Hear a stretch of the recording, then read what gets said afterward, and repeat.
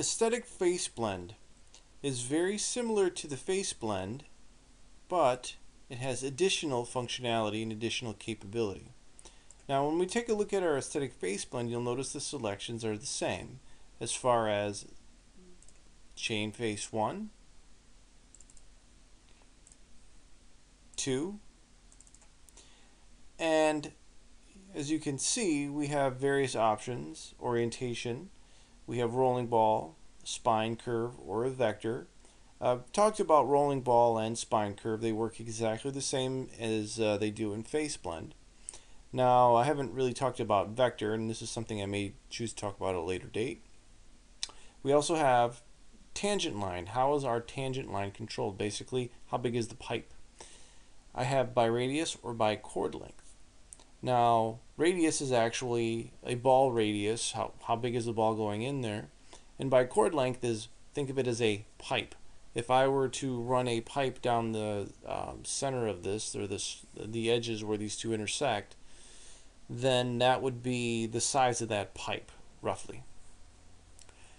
So here, I'm going to use chord length, and this is going to give me a center radius, and it's also going to give me a chord length handle. If I pull on the chord length handle, you'll notice the size increases. What you'll also see here is I have a center radius value, and it's currently set to 5. If I change this to 25, you'll see that that begins to flatten out. So if you have a homologation need, meaning you have a minimum radius required, you can use this option to make sure that whatever radius is applied, it'll know the minimum radius available at the center is going to be 25, so it'll be 25 and larger. You also have an option to go with a row value, and the row value, as you can see, default is 0.6. You can go 0.5, 0.4. If you want it flatter, you want it sharper, you go up to 0.7. So now you're no longer controlling the actual radius value of the center, but the shape value. Some of the other things that you can do is you have various law types. So if I wanted a linear law, I'll have this handle at either end. So now I can make one end larger and the other end smaller. And I have a linear transition as I go across. I also have cubic. So this gives me a nice S-shaped transition.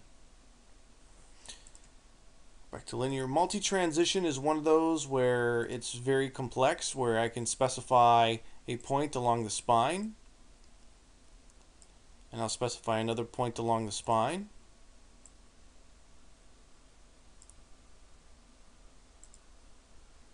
And as you can see, at every point location, I have the ability to control the size of that radius. And then the other thing that I can do if I want to tweak this is I can move the actual location of that point as well along that theoretical corner. So this multi-transition is very powerful. I'll just go back to linear for something a little quicker, a little faster, a little prettier. Other options that I have within the aesthetic face blend, if I look under constraint. Now, by default, let me shrink this, there we go. By default, we have a G1 constraint. And what I want to do is I want to do a minimum radius check. And this is another place. This doesn't actually force a minimum radius. This just verifies that I don't go below a certain minimum radius. Maybe that's 5.5 in a lot of cases. That's what it is. And you'll notice down here it tells me minimum radius is satisfied, meaning that everything is fine.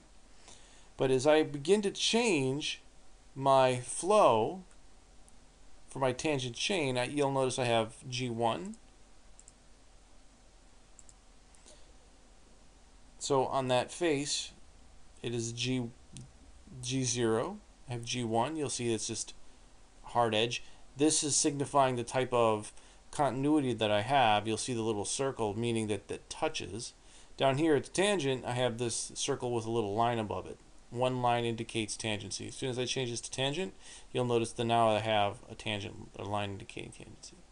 I also can go G2, which is my curvature, and I'll do that, and you'll notice I have independent control on either side, as well as G3. So if you're doing something and it requires flow, maybe you're doing an exterior body panel where flow is absolutely critical, you can just specify the flow here, and all is well. You'll also notice that my minimum value check, 5.5, is saying minimum radius is satisfied. If I do something that I want to verify, let's say a radius that's much larger, we'll go up to 55 for instance. This will throw up a warning. A minimum radius was not set at 50, it is achieved at 16.1.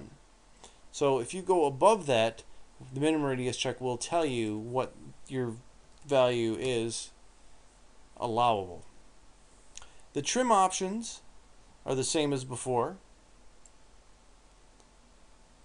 So you have your various trim options. Really hasn't changed. There's a couple of little things in there which we may choose to talk about at a later date. Settings.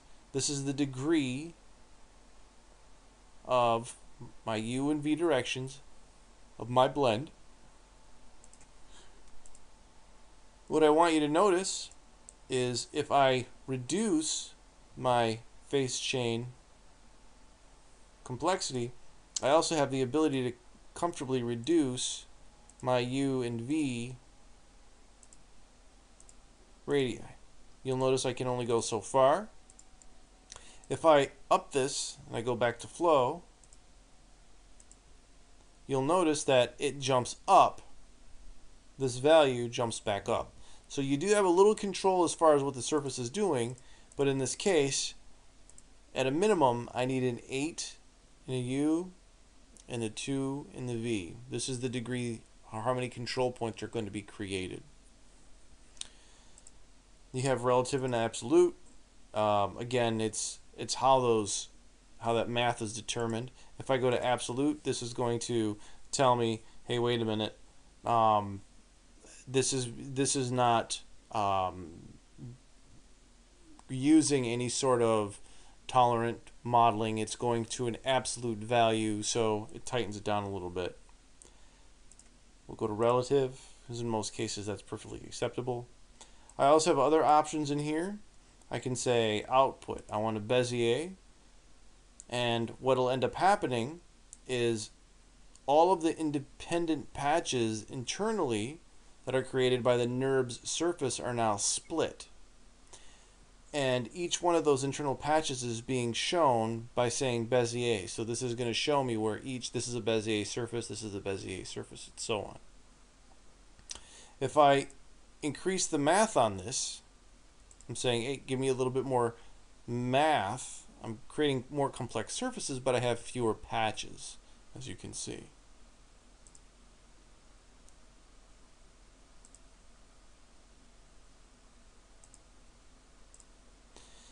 Some places that you work will require that you use minimum degree settings and maximum degree settings. But in order to achieve flow, you do need a minimum degree setting of 8. I can generate a non-associative centerline, something that I can use as a reference for later on. I'm going to turn off Bezier because in this instance it's not going to give me what I want. And with my trim options all set, let's go here to my trim options. I'm going to trim everything.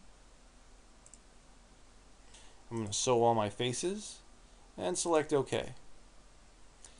And as you can see, I get a nice aesthetic blend to those two input faces. So whereas face blend gives you a lot more options, pretty much most of those options are going to be tangential based. You may end up with some surface irregularities along those edges if you're looking for true G2 and G3. Face blend cannot do G3. Aesthetic face blend can. Mind you, the aesthetic face blend has fewer options, but it's still exceptionally powerful. It grants you a stylistic blend between those two surfaces, and you do not necessarily need to create, in fact, not necessarily, you cannot create tangent curves to control how this blend flows from one to the other. Whereas with a face blend, I can specify those tangent curves.